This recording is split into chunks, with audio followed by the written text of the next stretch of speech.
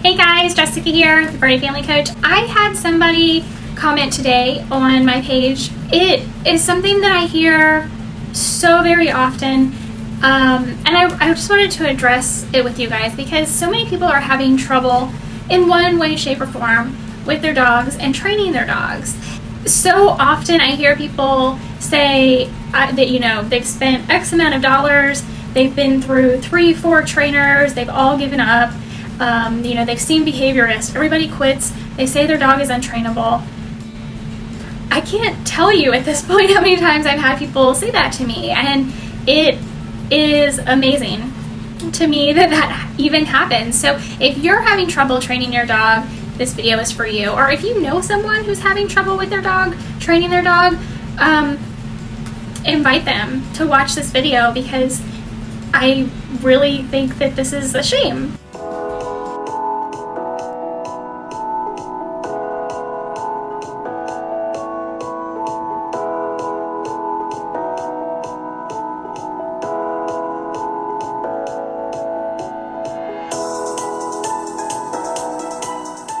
It really goes to show how many trainers there are out there who rely on tools and products and things that ultimately don't work, and when they don't work, they give up.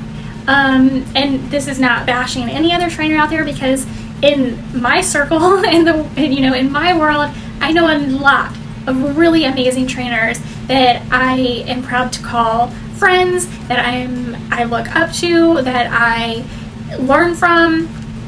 So there really are a lot of great dog trainers out there, but unfortunately there are also a lot of not so great dog trainers. So if this is kind of pulling at your heartstrings, or if this is ringing a bell for you, this video is for you. So if you're having trouble training your dog, even if you just know somebody, invite them to watch this video, please, because I had somebody on. Oh, really quickly before I get started, I do want to tell you, you can still grab a copy of my book, 7 Miracle Steps to Get Your Dog to Obey Commands even if they've failed before. And that's kind of what we're talking about, right? This idea of failing. I put a link in the description, wherever the description may be for you. I put a link in the description. You can grab a copy. You can get a digital copy. You can get a paperback copy now. They weren't available for a long time, but I do have some now. So they are limited, but you can still get a paperback copy if you like. Use the link in the description, wherever that description may be. Get yourself a copy. Really quick read. You can read it in an afternoon and start implementing right away. Highly recommend it. So if you're having trouble training your dog, maybe you have gone to trainers, maybe you have been through behaviorists, maybe people have given up on you and your dog. I am sorry that that has happened. What I want to say to you is don't give up. Don't give up on your dog because someone else did. Maybe you didn't pick the right trainer, and that's okay. You learn from it and you move on. The one thing I want to say to anyone who feels like they can't train their dog, or they've tried and it's not working and their dog is just too rambunctious or has too much reactivity, or a trainer says that they can't be trained. I can't tell you how many times people have come to me and said, I've been through X number of trainers and they all say, give up, your dog can't be trained. I am so sorry that has happened to you. It's not the case. And what I want to say to you is don't give up. But more importantly, when you don't give up and you continue to seek the advice of other trainers, do your research on how people train. There's a post on my page, and I can link to it, just let me know if you want to see it, about the journey I went through on how I decided that I wanted to be a positive reinforcement trainer. I don't rely on choke collars or prong collars or electronic collars. I personally feel that not only do they not get you the results you want, in the long term, they damage the relationship between you and your dog. So if you have seen a trainer using any of these devices, turn the other way. Don't put your dog through that. But what I do want to say to you, after you do your research, you find somebody that you really relate with, that you know can help you and your dog. The number one worst thing you can do is to set your dog up for failure. And what I mean by that is you're going into training thinking that your dog is going to fail, or you're going to fail your dog.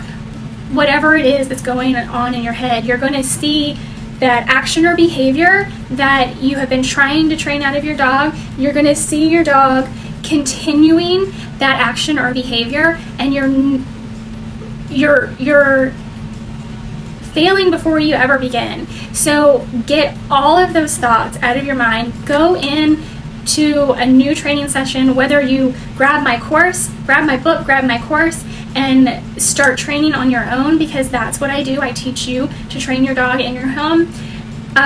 Whether you do that, whether you seek the help of a local trainer, don't go in with the expectation of failing, because if you expect your dog to fail, if you expect to fail, then that's what's going to happen. You need to just completely take all of those thoughts out of your mind. Go in with the knowledge. Visualize your dog being calm, walking on a loose leash, whatever it is, not barking at the neighbor's dog, whatever it is that you're having an issue with your dog doing, visualize them not doing it, and go in with the mindset that this is it, that this is going to be what changes in your relationship with your dog. This is going to be how you learn to get your dog to stop doing whatever it is you're not satisfied with that they are doing. So that's what I really wanted to come on and say to you. Don't set your dog up for failure. Don't go in with the expectation that your dog is going to continue that behavior, the action or behavior that you're not happy with. Go in knowing that your dog is going to be happy and calm and not barking and not jumping and not pulling on the leash. Go in knowing that you are doing everything you can to help your dog, to build a better relationship with your dog, and your dog is no longer going to be doing those behaviors or actions that you don't want them to be doing. Because if you don't do that, if you go in thinking this is just another one and here we go again, this isn't going to work, just like the last 3 or 4 trainers didn't work, don't do that. You're setting your dog up for failure. So that's what I wanted to jump on and tell you guys today. I hope that resonated with you, because I know so many people have messaged me and said, everyone has given up on my dog. Don't give up on your dog. Grab your copy of 7 Miracle Steps. I've got a glare on it. Sorry, guys. Oh, there you go. Oh, no glare. 7 Miracle Steps to get your dog to obey commands, even if they failed before. I put a link in the description wherever you see the description. Go ahead. Great. Thank you so much for posting that link. I appreciate it. Thank you for being here. Guys, if you have any questions, please post them below. Even if you're not watching this live, if you're watching a replay, post your questions or comments below. I will get a notification, and who knows, I might just do a video to answer your questions. So with that, thank you so much for being here and watching with me. I appreciate every single one of you watching, and grab your copy of the book. I will see you in the next video. Hey, thanks for watching. Make sure to give this video a thumbs up and subscribe to my channel so you never miss another video.